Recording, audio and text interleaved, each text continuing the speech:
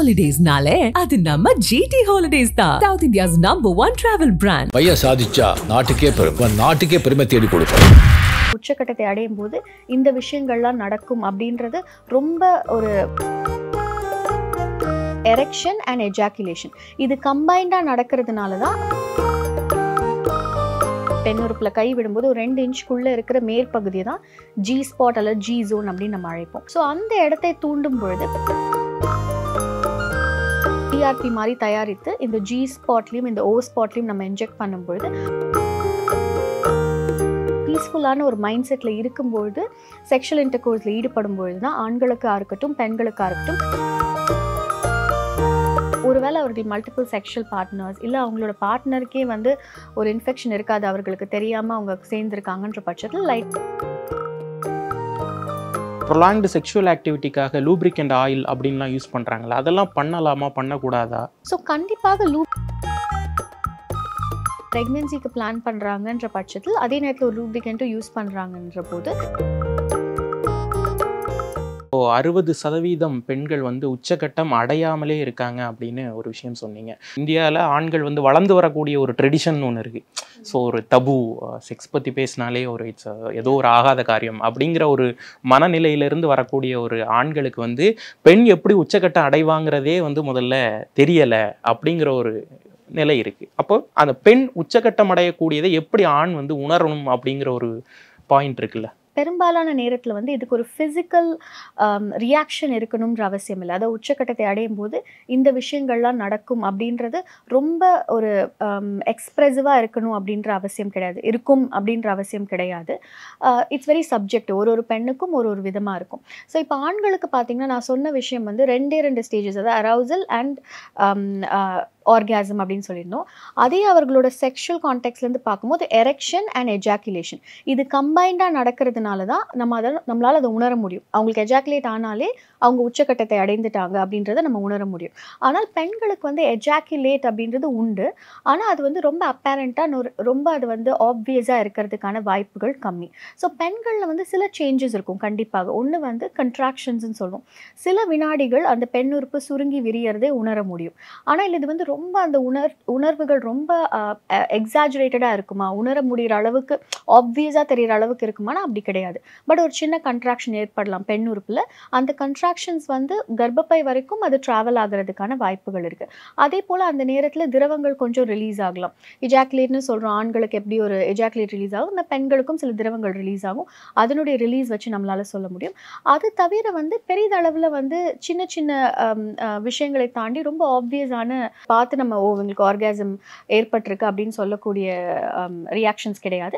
But little bit of contractions, vaginal அந்த மியூக்கோசால இருக்க changes, அதுலேருந்து வர லூப்ரிகேஷனில் ஒரு எக்ஸசிவ் லூப்ரிகேஷன், இதை வைத்து உணர முடியுமே தவிர பெரிதாக அதுக்கு ஒரு சிம்டம்ஸ் கிடையாது. மேம், இந்த உச்சக்கட்டம் அப்படின்னு நம்ம பேசுகிறப்பெல்லாம் பெண்களுடைய ப்ரைவேட் பார்ட்ஸ் அந்த மாதிரியான கான்செப்டுக்குள்ளே வர்றப்ப ஜி ஸ்பாட் அப்படிங்கிறத சொல்கிறாங்க. அது என்ன விஷயம்? ஸோ இந்த ஜி ஸ்பாட் அப்படின்றது பெண் உறுப்பினுடைய மேல் பகுதி, அதாவது 2 இன்ச்சஸ்க்குள்ளே பெண் உறுப்பில் கை விடும்போது ஒரு 2 இன்ச்சுக்குள்ளே இருக்கிற மேற்பகுதி தான் ஜி ஸ்பாட் அல்லது ஜி ஜோன் அப்படின்னு நம்ம அழைப்போம். இது வந்து இந்த இடங்களில் நிறைய வந்து நரம்புகள் இருக்குது. நரம்புகளோட இந்த பிளெக்ஸஸ்ன்னு சொல்லுவோம். அது வந்து நிறைய குவிதல் ஏற்படுறது அந்த இடத்துல தான். ஸோ அந்த உணர்ச்சிகள் அதிகமாக இருக்கிறது அந்த இடத்தை தூண்டும் பொழுது தான் ஏற்படும் அப்படின்றது பல ஆய்வுகளில் சொல்லப்படுற விஷயம். ஸோ அந்த இடத்தை தூண்டும் பொழுது பெண்களுக்கு வந்து ஒரு அராவுசல் ஏற்பட்டு ஆர்காசம் வரைக்கும் நம்மளால் அதை ட்ராவல் பண்ண வைக்க முடியும் அப்படின்றது தான் அந்த கான்செப்ட்.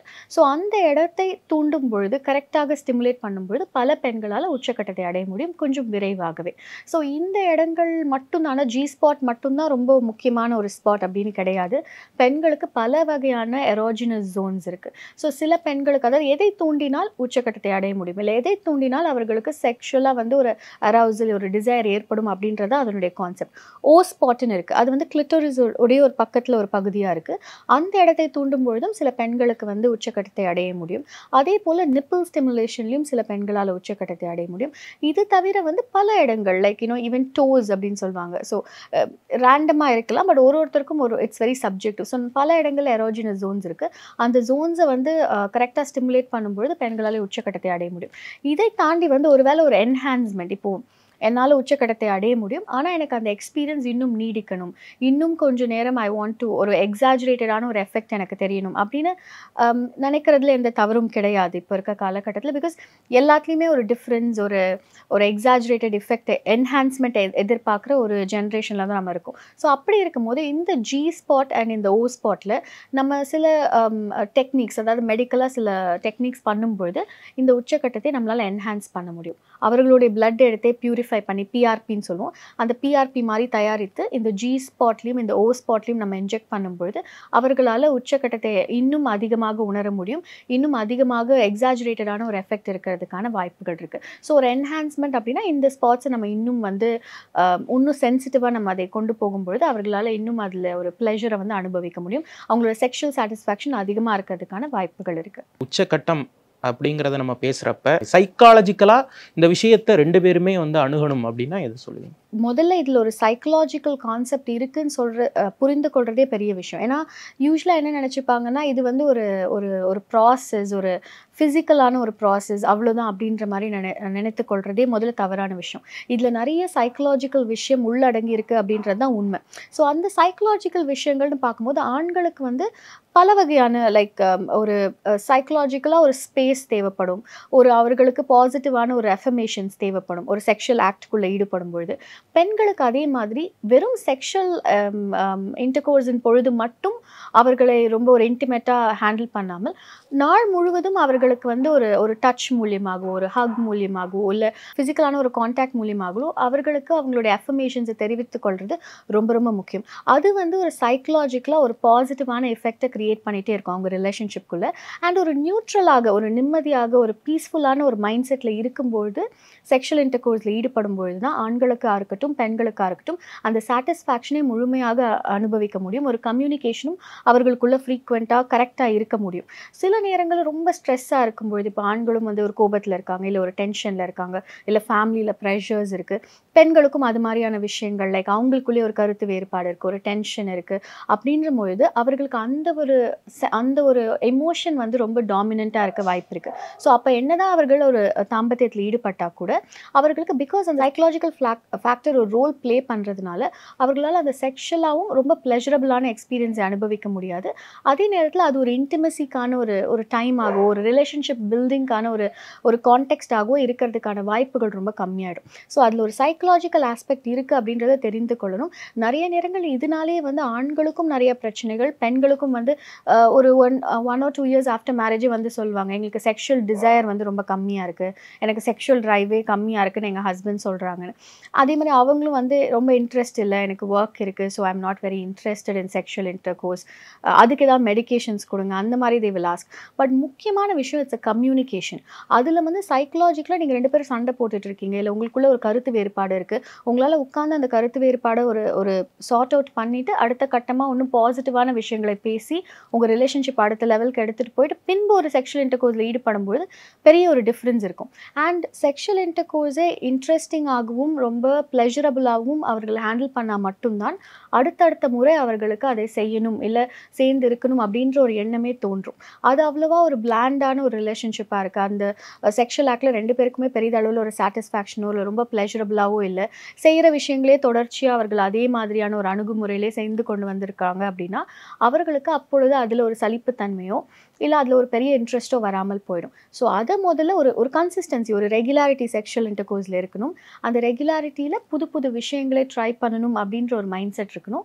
அண்ட் கம்யூனிகேஷன், 2 பேரும் ஈக்குவல் அண்ட் 2 பேரும் அவங்களுடைய கருத்துக்களை ஷேர் பண்ணுறதுக்கான ஒரு ஸ்பேஸ் இருக்கும்பொழுது it will be a beautiful relationship. அவங்க செக்ஷுவல் ரிலேஷன்ஷிப்பும் ரொம்ப ஒரு சாட்டிஸ்ஃபைங்காக இருக்கிறதுக்கான வாய்ப்புகள் இருக்குது. மேம், இப்போ செக்ஸ் அப்படிங்கிறப்பவே ப்ரைவேட் பார்ட்ஸோடைய ஹைஜீன் அப்படிங்கிறது ரொம்ப முக்கியம். பெண்ணுக்கு அது எந்த அளவுக்கு முக்கியம்? ஸோ பெண் உறுப்பு அப்படின்றது முதல்ல தெரிந்து கொள்ள வேண்டிய விஷயம், it's a self cleaning organ. இது நான் பல முறை சொல்லியிருக்கேன். ஸோ பெண் உறுப்பை சுத்தப்படுத்த தேவையில்லை. இப்போ நம்ம எப்படி ஹேண்டை அடிக்கடி வாஷ் பண்ணுறோமோ அது மாதிரி பெண் உறுப்பை வாஷ் பண்ணுங்கன்னு நோபடி வில் சே. ஸோ அப்படி இருக்கும்பொழுது அந்த இடத்துலேயே சில திரவங்கள் செக்ரீட் ஆகி அப்பப்போ debris it will get absorbed, it will get release. அது நம்ம க்ளீன் பண்ணணுன்ற அவசியம் இல்லை. ஆனால் சில பெண்கள் அஃப்கோர்ஸ் ரொம்ப க்ளீனாக இருக்கணும் அப்படின்ற ஒரு கான்டெக்ஸ்டில் அவர்கள் நிறைய நேரம் சோப்போ அல்லது லோஷன்ஸோ இல்லை ஷாம்பூஸோ அந்த ஏரியாவில் யூஸ் பண்ணும்பொழுதோ இல்லை உள்பகுதியில் யூஸ் பண்ணும்பொழுதோ அந்த இடத்துடைய pH, எல்லா இடங்களுக்கும் ஒரு pH இருக்குது, ஒரு வெட்னஸ் இருக்குது, ஒரு ஈரப்பதம் இருக்குன்னா அதுக்கு ஒரு pH இருக்கும். ஸோ பெண் உறுப்பில் இருக்க pH மாறும் பொழுது அந்த இடத்துல வந்து நிறைய இன்ஃபெக்ஷன்ஸ் வரதுக்கான வாய்ப்புகள் இருக்குது. Especially fungal infections, bacterial infections வரதுக்கான வாய்ப்புகள் இருக்குது. ஸோ அந்த pH ஆல்டர் ஆகாமல் இருக்கிறதுக்கு நல்ல உணவு முறைகள், கரெக்டான அளவு நீர், அதாவது 3.3 to 3.5 liters வாட்டர் கண்டிப்பாக பெண்கள் எடுத்துக்கொள்ளணும். எந்த சீசனாக இருந்தாலும், ஹாட் கோல்டு எதுவாக இருந்தாலும் கண்டிப்பாக நீரளவு அதிகமாக எடுத்துக்கொள்ளணும். அண்ட் ஒருவேளை அவர்களுக்கு வந்து ஏதாவது யூரினரி இன்ஃபெக்ஷன்ஸோ இல்லை லைட்டாக வேறு வெள்ளப்படுறதுல வேறு விதமான சேஞ்சஸோ ஏற்படும் பொழுது கரெக்டாக டாக்டர் அணுகி அதற்கான மெடிகேஷன்ஸ் எடுத்துக்கொள்கிறது. இந்த மாதிரியான விஷயங்கள் அவர்கள் கரெக்டாக ஃபாலோ பண்ணாலே பெண் உறுப்பு சுத்தமாக தான் இருக்கும். சில நேரங்களில் ஒருவேளை அவர்களுக்கு இப்போ ரொம்ப ஹியூமிடான ஒரு கிளைமேட்டில் இருக்காங்க, அவர்களுடைய இன்னர் வேர் வந்து கரெக்டாக வந்து அவங்க வாஷ் பண்ணல, இல்லை ரொம்ப ஹார்ஷான டிட்டர்ஜென்ட்ஸ் யூஸ் பண்ணுறாங்கன்ற பட்சத்தில் சில நேரம் அதனால ரேஷஸோ இன்ஃபெக்ஷன்ஸோ வரலாம். பட் பெரும்பாலான நேரங்களில் ரேண்டமாக ஒரு இன்ஃபெக்ஷன் வர்றதுக்கு வாய்ப்பு இல்லை. ஒன்று அந்த இடத்துல அவங்க குடிக்கிற நீர் அளவு கம்மியாகி டீஹைட்ரேஷனால் கொஞ்சம் இன்ஃபெக்ஷன் வரலாம், அல்லது ஒருவேளை அவர்கள் மல்டிபிள் செக்ஷுவல் பார்ட்னர்ஸ் இல்லை அவங்களோட பார்ட்னருக்கே வந்து ஒரு இன்ஃபெக்ஷன் இருக்காது, அவர்களுக்கு தெரியாமல் அவங்க சேர்ந்துருக்காங்கன்ற பட்சத்தில் லைட்டாக இன்ஃபெக்ஷன் வரதுக்கான வாய்ப்புகள் இருக்குது. ஸோ பெண் உறுப்பில் எக்ஸசிவாக வெள்ளப்படுறது இருந்தாலோ இல்லை ரொம்ப திக்கான ஒரு ஒயிட் டிஸ்சார்ஜ் இருந்தாலோ இல்லை அரிப்போ இல்லை எரிச்சல் இருந்தாலோ அதற்கான ட்ரீட்மெண்ட்டை கரெக்டாக எடுத்துக்கொண்டு அதற்கான அந்த ஆன்டிபயோட்டிக் கோர்ஸையும் கரெக்டாக முடிக்க வேண்டியது அவசியம். அப்படி எதுவும் இல்லை அப்படின்னா அதற்கான ஸ்பெசிஃபிக்கான க்ரீம்ஸ், மெடிசின்ஸ் எதுவும் போட்டு வாஷ் பண்ணணுன்றது கிடையாது. ஜஸ்ட் வார்ம் வாட்டரில் வாஷ் பண்ணால் மட்டுமே போதும். ப்ரீதபிளான மெட்டீரியலில் இருக்க உள்ளாடைகளை அணிந்தால் மட்டுமே போதும். ரொம்ப ஃபேன்சியாக இருக்கிறது, ரொம்ப வந்து திக்காக இருக்கிற சில்க் இல்லை நைலான் போன்ற உள்ளாடைகளை அணிவதை தவிர்க்கலாம். அண்ட் ரெகுலராக அதை வாஷ் பண்ணுறது ரொம்ப ரொம்ப லைக் மைல்டான கெமிக்கல்ஸ் போட்டு வாஷ் பண்ணுறது மூலியமாகவே அவங்களோட பர்சனல் ஹைஜீனை அவங்க மெயின்டைன் பண்ணிக்கலாம். இப்போ ஒரு ஹைஜீன் கன்சர்னில் நீங்கள் சொன்னீங்க, பட் ஒரு ப்ரொலாங்டு செக்ஷுவல் ஆக்டிவிட்டிக்காக லூப்ரிகண்ட் ஆயில் அப்படின்லாம் யூஸ் பண்ணுறாங்களா, அதெல்லாம் பண்ணலாமா பண்ணக்கூடாதா? ஸோ கண்டிப்பாக லூப்ரிகன்ஸ் யூஸ் பண்ணலாம். ஸோ யூஸ் பண்ணக்கூடாது அப்படின்றது எதுவும் கிடையாது. பட் எந்த மாதிரியான லூப்ரிகன்ஸ் யூஸ் பண்ணுறாங்கன்றது ரொம்ப ரொம்ப முக்கியம்.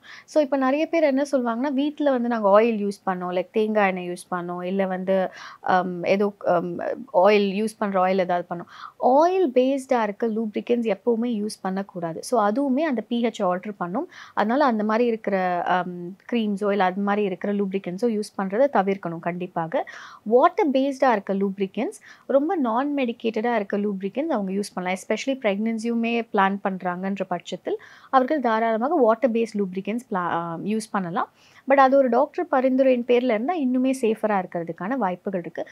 ரொம்ப சென்டடாக இருக்க லூப்ரிகன்ஸ், ரொம்ப வந்து லைக் ஆயிலி கன்சிஸ்டன்சி, க்ரீமி கன்சிஸ்டன்சியாக இருக்க லூப்ரிகன்ஸ் யூஸ் பண்ணும்போது நிறைய நேரங்கள் அதனால இன்ஃபெக்ஷன்ஸ் வரதுக்கான வாய்ப்புகள் இருக்குது. இது இல்லைனாலும் அதனால அலர்ஜிக் ரியாக்ஷன்ஸ் அவர்களுக்கும் அவங்க பார்ட்னருக்குமே வரதுக்கான வாய்ப்புகள் இருக்குது. அண்ட் இந்த மாதிரி ஹோம் ரெமெடிஸ், இந்த ஆயில் அந்த மாதிரி யூஸ் பண்ணுறதை கண்டிப்பாக தவிர்க்கணும். நிறைய நேரங்கள் ரொம்ப சிவியரான இன்ஃபெக்ஷன்ஸ் நம்ம பார்க்குறோம் அந்த மாதிரி யூஸ் பண்ணும்பொழுது. ஸோ அதை தவிர்க்கிறது வெரி வெரி இம்பார்ட்டன்ட். இப்போ இதனுடைய சைடு எஃபெக்ட்ஸ் வந்து வெறுமனே ஒரு அலர்ஜி இன்ஃபெக்ஷன்ஸில் மட்டும்தான் நிற்குமா, இல்லை அதை தாண்டி வேறு ஏதாவது சைடு எஃபெக்ட்ஸ் இருக்குங்களா? ஸோ அலர்ஜி இன்ஃபெக்ஷன்ஸை தாண்டி இப்போ குழந்தைக்காக ட்ரை பண்ணுறாங்கன்ற பட்சத்தில் ஸ்பெர்மிசைடல் எஃபெக்ட்ஸ்ன்னு சொல்லுவோம். ஸோ சில லூப்ரிகன்ஸில் வந்து அந்த ஸ்பெர்மிசைடல் எஃபெக்ட் இருக்கும். அதாவது ஒரு சில நேரங்களில் அந்த விந்து வந்து பெண் உறுப்பில் வந்து உயிரோடு இருக்க முடியாது, பிகாஸ் அந்த லூப்ரிகன்ஸில் இருக்க கெமிக்கல்ஸ்னால இட் வில் டை. ஸோ அப்படி வந்து அவங்க ப்ரெக்னென்சிக்கு பிளான் பண்ணுறாங்கன்ற பட்சத்தில் அதே நேரத்தில் ஒரு லூப்ரிகன்ட்டும் யூஸ் பண்ணுறாங்கன்ற போது இந்த மாதிரி லூப்ரிகன்ஸ் யூஸ் பண்ணும்போது, ஆயில் பேஸ்டோ இல்லை வேறு விதமான கெமிக்கல் லூப்ரிகன்ஸ் யூஸ் பண்ணும்போது சில நேரங்களில் அது ஸ்பெர்மிசைடல் எஃபெக்ட் கொடுக்கும். ப்ரெக்னென்சி டிலே ஆகிறதுக்கோ இல்லை ப்ரெக்னென்ட் ஆகாமல் அவங்களுக்கு அது ப்ரெக்னென்ட் ஆகாமல் போகிறதுக்கும் வாய்ப்புகள் இருக்குது. ஸோ அந்த மாதிரி இல்லாமல் வாட்டர் பேஸ்ட் சிம்பிளான லூப்ரிகன்ஸ் யூஸ் பண்ணும்பொழுது அவர்களுக்கு பெரும்பாலான பிரச்சனைகள் வராது.